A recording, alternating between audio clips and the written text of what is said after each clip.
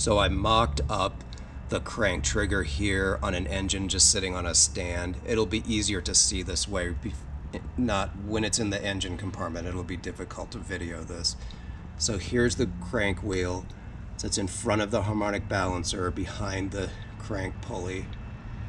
Then this is the adapter that holds the Hall effect sensor here, and that just bolts to these two bolts there, and then you line it up with, you probably can't see it in the video, but this is the 7th tooth, tooth number 7, that's 60 degrees.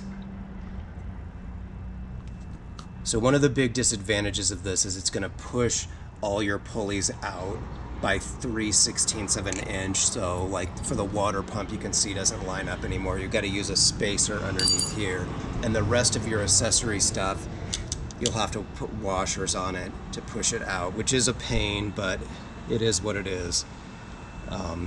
It's actually not as bad with the serpentine setup as it is with the V-belt, because the V-belt you've got stuff that mounts on the top as well. It requires more fabrication, but that's the way it works.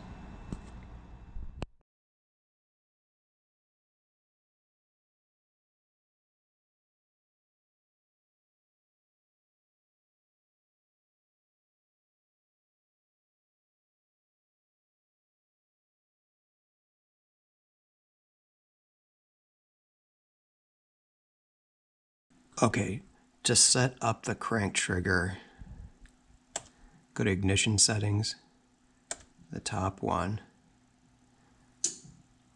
So for spark mode, you want to pick toothed wheel. This can be off. The skip pulses thing, yeah, 3 is fine. Input capture should be on rising edge. Spark output, this is more for your coils, but yeah, going high, number of coils, coil and plug. Cam input, I'll go through this at the same time, I guess. The cam position sensors on CMP.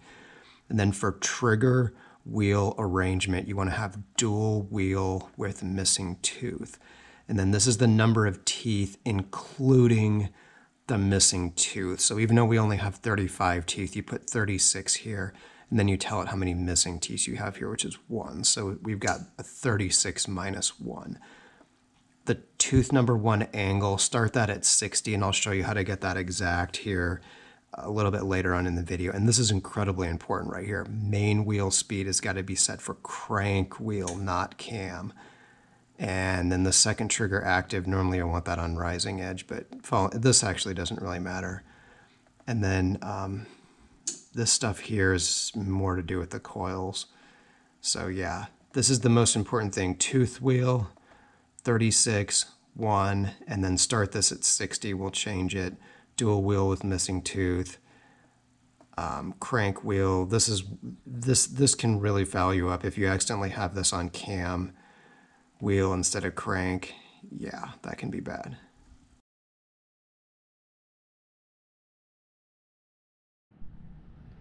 Okay, I'm going to describe the first startup procedure, how to get your timing dialed in.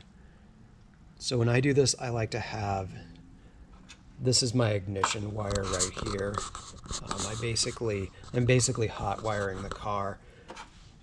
To start it, I'm clipping this onto the battery. I do that so that if something goes haywire, I can just quickly reach over here and pull it off. I'm not fumbling around, running back to get inside the car, finding the key, shutting it off. It's just instantly off. And then the other thing is I have this remote button on the starter so I can crank that over. And then lastly, obviously the timing light is hooked up. So on the computer, you want to go to your ignition settings, and then the top one. Then you want to come over here and make sure fixed advance is on fixed timing. That way you can just give it a number and it will hold that timing number, which I've got this set on 8. You can use whatever you want, 6, 8, 10. And then the next thing, the last thing you want to do is come over here and I double click tooth number 1 angle. That way you can use the up and down buttons to move, like up increases it by 1/10 of a degree and down decreases it. So then I'll get over here, get the timing light ready to go, and crank over the engine, start it, And then that's kind of a two-handed thing. I get my fingers over here. Normally I'm not holding the camera.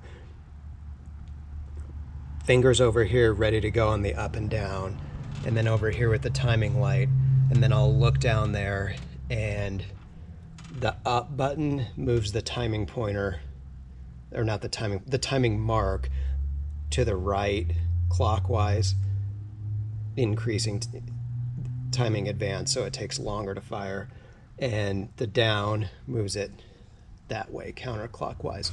And on these GM balancers, the little slot in the balancer is 1/10 of a degree. So if it looks like it's off by about 3 widths of the slot, then boom, boom, boom, hit it 3 times.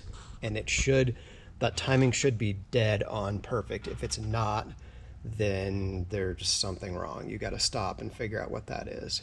But yeah, it's usually a pretty quick process. Start up the engine, get the timing dead on, and then you're good to go.